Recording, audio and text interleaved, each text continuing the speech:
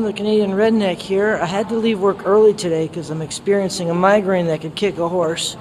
Just been to the doctors. They recommended seeing a neurologist again. So I'm waiting for them to call me for that appointment.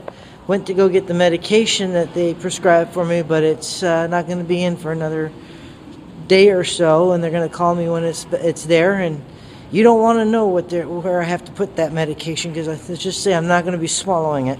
So anyways, till next time, people, stay alive.